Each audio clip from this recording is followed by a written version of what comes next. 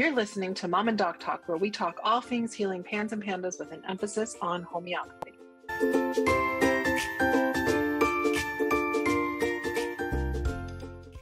Hi, it's Jody, the mom of the Mom and Doc Talk podcast. We're taking a short pause this summer to enjoy our families and hope you're doing the same. We're also doing some prep work for season 2 of the Mom and Doc Talk podcast. We've got some really exciting episodes coming your way starting August 27th. In the meantime, we wanted to give you guys the opportunity to catch up on any episodes that you might have missed or take a break. We know you need a break. You deserve a break. Here's a rebroadcast of one of our most popular episodes. We hope you enjoy it. This is Mom and Doc Talk, where we talk all things healing pans and pandas with a special focus on homeopathy.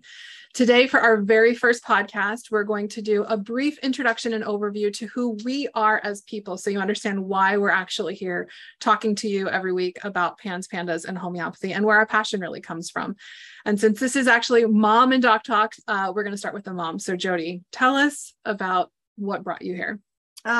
So I was essentially just a regular old mom, had 2 little girls, and both of which ended up being medically complex kiddos. We'll talk more about my younger daughter in future episodes. But right now, just to kind of give you a little idea of how we kind of entered into this pandas world. My daughter Avery, perfectly happy, healthy, neurotypical little girl, somewhere around 5 years old, started to change and really had some significant abrupt changes to, behaviors, emotions, all kinds of crazy stuff showing up, OCD, anxiety, like all of these things. And I was completely and totally stumped, as were the doctors that I was taking her to.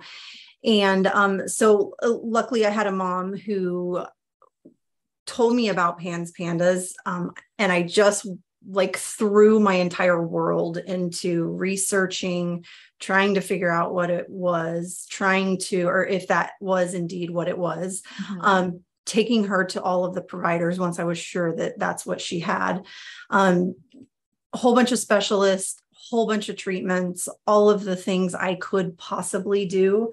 And she just continued to get sicker and sicker. We'd have little bits of reprieve, but then she would go back into being really sick again. And we just kind of got to this point where we were like, okay, nothing's working. And in fact, not only is it not working, but it's also giving her more GI issues, making things worse.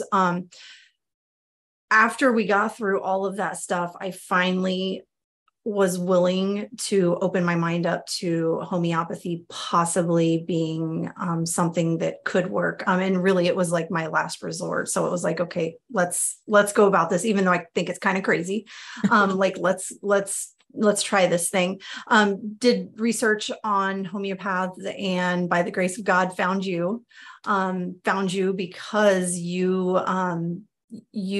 I knew that you would get it. And I know you'll talk more about that in a minute.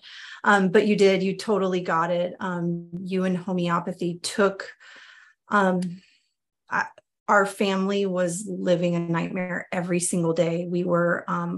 Avery was hurting and suffering and in pain every single day. We were living in a state of shock and just depression, all of us, just because what happened to Avery was such a significant change, and her symptoms were controlling our lives 24/7. And started homeopathy. That was completely wild and crazy. We'll talk a whole lot about that.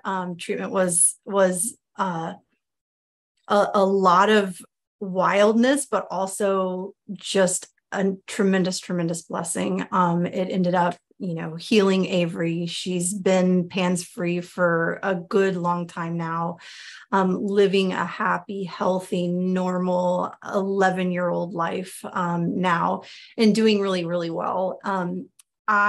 During all of this, I did a ton of research. I learned a whole lot. It was literally what I did night and day, was researching whenever I wasn't managing symptoms or feeding children.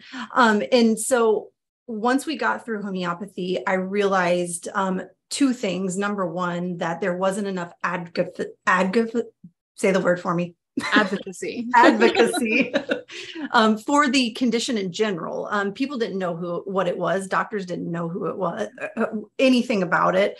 Nobody wanted to treat it. And that I recognized that it needed to be talked about. It still needs to be talked about a whole lot, which is one of the reasons we're here.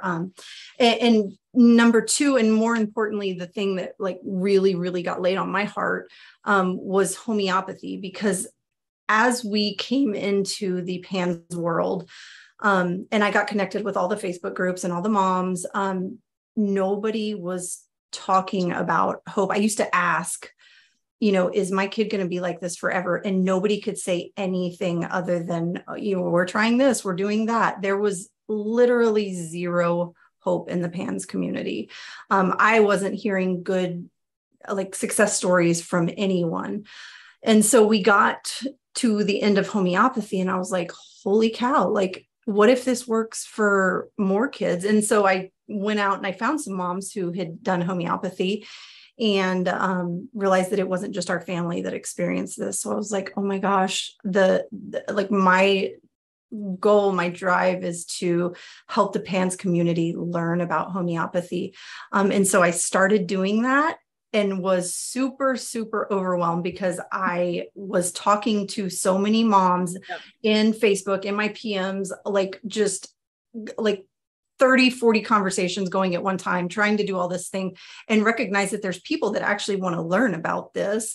But I was super overwhelmed with it. And that is when I came to you and was like, I need help. And how can we do this? Like, how can we come together and give these moms the education that they're looking for and give the PANDAS and PANDAS community some hope and let them see through my family story and now many family stories that homeopathy is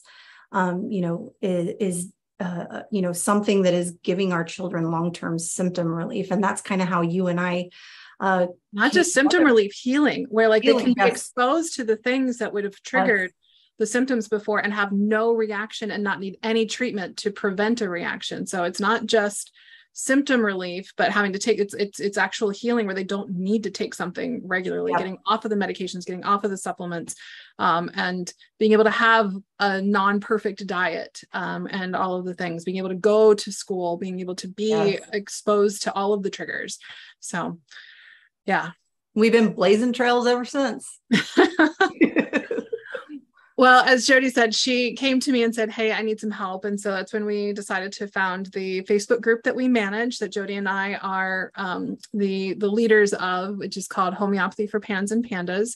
It is a group. It is only for people who are parents or caregivers, primary caregivers of children who likely have PANDAS and PANDAS or who have the diagnosis of PANDAS and PANDAS. So it is an exclusive group. So if you aren't into that category, you probably won't be able to be part of that group, which is one reason that we're doing this podcast, is to take some of the education and make it available to a broader audience.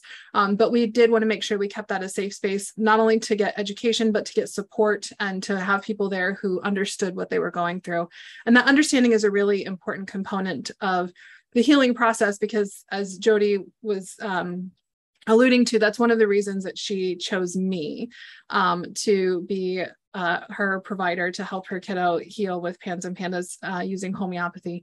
And that's because I likely had PANDAS as a child. I was not diagnosed with PANDAS because I was born 20 years too early. I was born 19 years technically before the diagnosis was first defined in 1998.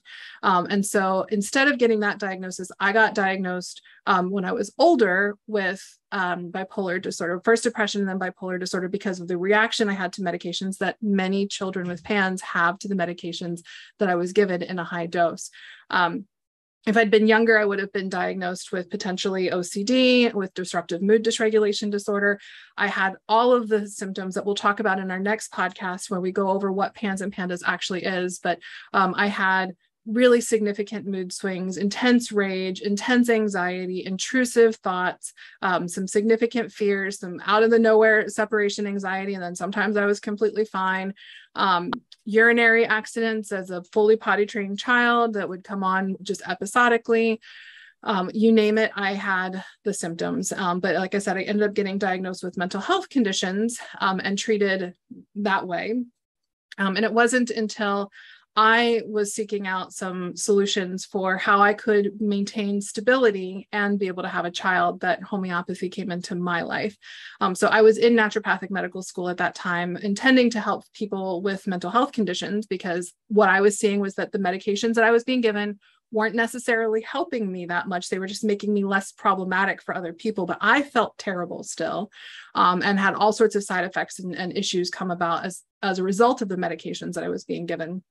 And you could argue got sicker because of a couple of the medications. And so I was already in naturopathic medical school. Homeopathy was not something that made sense to me. So just a quick, brief preview for homeopathy. We'll have a whole podcast about what homeopathy is, but homeopathy uses very small amounts of substances in nature to help stimulate healing. And it just did not make sense to me. I went to the University of Maryland and my background was in physiology and neurobiology. So the smallness of the substances was what really tripped me up. That said, I went to see my psychiatrist and I asked about how I could possibly have a child. And he said, your choices are adoption or electric shock therapy to be able to maintain stability. And this is somebody, I mean, I was a very functional member of society. I had, I was in the military, I had high level jobs, security clearance, you name it. And I was able to do so with a reasonable amount of stability, even when I was having an episode. And so to suggest that I needed shock therapy was just, not to be a pun, but it was shocking that that was what was recommended to me. So it had me primed to be willing to try homeopathy when I went to a conference and I heard about some success for using homeopathy for bipolar disorder, which is at the time what I still thought that I had.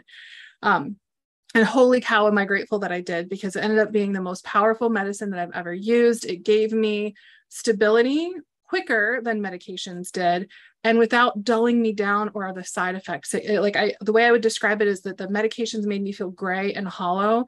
And with homeopathy, I felt stable, but with like all of the colors of the rainbow and of life, and with a fullness to it that I could still use my brain well. Like the medications tend to like really dull your thinking down. And so I had to learn how to use homeopathy once I saw how powerful it was. And that's how I ended up getting into this area. I didn't plan on specializing in PANS and PANDAS. I actually started with a broad mental health focused practice. PANS and PANDAS found me. And it was through the consistency and persistence of Pan's parents that kept coming and coming, because Jody was among one of them, the people who'd seen success with using homeopathy for their kiddos with Pan's, telling other folks about it. And so I finally embraced it and said, you know what, this is heading in my direction. I don't know why, but I need to pay attention. And it was through that paying attention and like embracing it and learning more about it that I was able to see that I likely had PANS as a child, through those conversations with all these kids where I could relate to everything that they were experiencing. And then conversations with my mother, who's like, you'd had that too. You had that too. You had that too. And my brother likely had PANS as well. And so I just embraced it, and I accepted that I needed to learn both about myself and from these parents who, I have that broad knowledge, that broad medical and homeopathic knowledge, but parents have a very specific knowledge about the one patient that they're working for, right? Their kiddo. And, Jody's not alone being the mom that was up, barely sleeping, because as soon as her kid went to bed, that was the time to do the research and try and figure out how to make her waking hours better. And so I embraced that I needed to learn from the moms. They also needed my guidance, and it was going to be more beneficial if we were working together as a team.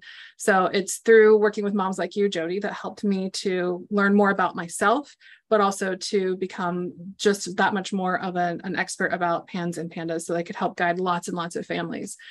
And it's continued with this group that we put together, this PANS and PANDAS, Homeopathy for PANS and PANDAS Facebook group that we manage. And it was in that group that we were recognizing there was a gap. And this is where Mom and Doc Talks was sort of born from. So there was a gap between what people were being told to do by their providers, even if it was just homeopathy with like, where the rubber meets the road. So like, here's the way it should work. Here's the theories behind it. Here's the research behind it. Here's this, this, and this. Now go apply it. And then hand that over to a mom who is getting probably 2 to 3 hours of sleep a night, really paralyzed by the OCD, the rituals, the behaviors, all of the things that come along with having a PANDAS child. And then saying, do these 20 supplements and these number of injections, come get tested all of these times. Now change your diet to this, now remediate your home with this. And if you mess up with any of these things, if you miss one supplement by an hour, your kid's going to get a lot worse. Or if they get a little bit of gluten into their diet, they're going to have a big flare. Oh, and by the way, also your kids can't go to school because they're refusing school and you can't get them there. And so also teach your kids at home. And so it really dawned on me when I was at a conference and seeing all of these recommendations and personally feeling overwhelmed. Like, I don't know how I would do all of these things that are being recommended. And I don't have a special needs child. And then seeing them at lunch, and all of them are eating all of the things that they're telling their patients not to eat. And I'm like, you're not even a special needs child. Like, and you can't avoid these things that are generally not good for anybody. Shoving their mouths full of like cake and soda and chips and whatever. And it dawned on me that what we really need is we need mom and a doc to team up and to talk about the reality about what's recommended and then what it's really like and how to make those two things come together so you can work and have healing for your families. And so I thought to myself, who is the mom to do this with? And Jody immediately came to mind, because as you will learn, if you stick with us through this, our podcast, in the very beginning, introductory part of it, we're going to essentially walk through Jody's journey as a framework to help talk about all of the things that go into PANS and PANDAS. And the reason we're doing that, and the reason Jody is the one who is my partner in all of this, is because she's been through it all. Her kiddo has had the gamut of recommendations, of procedures, of all of the things that could possibly be recommended and tried with a kid with PANS or PANDAS. Jody went through and had a lot of negative reactions too. So she is not the miracle story. She is the story of all of the way things that could go wrong and how to navigate it and still come out victorious on the other end, having your kiddo back, PANS, PANDAS free, able to be exposed to things that they would normally have triggers from, and have no regressions, no flares or anything, just have a typical immune response. So that's why Jody is the person who is here with me, because if you've been there, she's been there. If you've experienced it, she's experienced it. And so she can actually give you some insights into how to navigate both when things go right and when things go terribly wrong. Yeah. I love that. I feel like our journey with Avery set me up for being able to, come in and do okay, this is what we're, providers telling us, but this is what it's going to look like in your home. And it's going to look, when this happens, when that happens, like all of the things happen, our journey set me up for this. And then I always say this, I feel like your whole life was the universe's way of setting you up to lead our children to health and lead and educate the community the way that you have. So I think just together, it seems like it works really well. It seems like, giving moms the ability to see both sides, the provider side and the mom side of it, really helps calm some nerves and get a little bit deeper understanding of how healing works, what it's actually going to look like, and how to move through it too. So we realize that you might be listening to this as a recommendation from somebody. You might not have PANS, PANDAS yourself, or you might not have a child who has PANS or PANDAS, but they're wanting you to learn a little bit more about this. So the things that you could get out of this podcast, if you are not somebody who has PANS, PANDAS yourself, or who might have it, or who has a child with PANS or PANDAS, just learning about how to help support these families is something that we'll be talking about. We'll also be just doing some general education about homeopathy. And the reality is homeopathy is so effective for so many things outside of PANS and PANDAS, that this could still be a really beneficial podcast to listen to about healing in general, but especially healing complex illness. So we obviously are talking about it in the context of PANS, PANDAS, because that's where our expertise is, but there's still a lot that you could get from it related to just healing with homeopathy in general. I do want to let you know before we wrap up for today that I did found Resilience Naturopathic. If you've heard of Resilience Naturopathic, maybe not, but we are a quite large group of providers who are all focused on healing PANS and PANDAS with homeopathy. And our goal is to make PANS and PANDAS a thing of the past and homeopathy the medicine of the future. And the reason that I founded this group and continue to allow it to grow to the extent that it has is because my family is your family and your families are my family, because I was a kid with PANS. My brother was a kid with PANS. My daughter is susceptible to PANS. My daughter that I got as a result, hallelujah, of homeopathy. So grateful. We do a Wednesday Wednesday, we do a homeopathy hallelujah. That's where that came from, that hallelujah. You'll hear hallelujah, homeopathy. Our homeopathy hallelujahs. And so, I'm so grateful that I got that opportunity to have a little girl. And I know that she is susceptible to becoming a child with PANS. And so, like I said, your family is my family is your family. And one of the things that we see happen so much in the PANS, PANDAS community, because it's so poorly understood, that people end up waiting for a very, very, very long time to see a provider who actually understands. And so that didn't sit well with me. So rather than just waiting and having a 2-year-long wait list to see me, I decided to bring more people in and train them, because our goal is to help people actually recover. And we're not in this just for us. We're in this actually for the community. I mean, Jody is a perfect example. She could put this in her past. Her kiddo is recovered and she could just say, sayonara, I'm grateful that I got through that. Let's go on with life. And she's not, because we're here still fighting for these families to make sure that there's awareness of PANS and PANDAS and that kiddos are able to heal. So that's where Resilience Naturopathic came from, was that really innate, strong desire to help these families heal, and from recognition that it takes a special kind of person to work with the PANS, PANDAS family. It takes a special kind of training that I had managed to somehow figure out through lots of trial and error and understanding and practice. And so training these folks to really effectively manage PANS and PANDAS, and to come together as a community too, because being a provider for PANS and PANDAS, just to really transparent, is also not easy. Being a parent of a PANS, PANDAS kid is not easy, but being a provider for PANS and PANDAS is also not easy. So it's really a way that we can have community and help lift each other up and support each other. So that's where the practice comes in. Just as a caveat that is something that is behind all of this as well. But we're not going to be doing a ton of talking about the practice itself. We're talking more about education to teach you more about what PANS, PANDAS is, about homeopathy, things to consider in your healing journey, and all of that. Anything else that you would like to share before we wrap up for today, Jody? I'm just excited to get going. Tell Avery's story more on a broader platform, and teach some folks that might not know about PANS and PANDAS some stuff. Further advocate and spread awareness about PANS and PANDAS and homeopathy. So it's all exciting to me. I'm excited to do all the things. So we know that it's really hard to listen to things, especially if you are in the community where you have a child who has PANS or PANDAS, or that you think you might have it yourself. The attention span and the length of time that you have to listen to something is not going to be, hours and hours. So we're going to try and keep these short so that you can actually listen to them in a really short period of time and get a good, robust amount of information. So we're going to wrap up today. In our next podcast, we're going to be talking all about what PANS and PANDAS actually is, to give you that greater context of understanding as we're moving forward. So hopefully we'll see you there.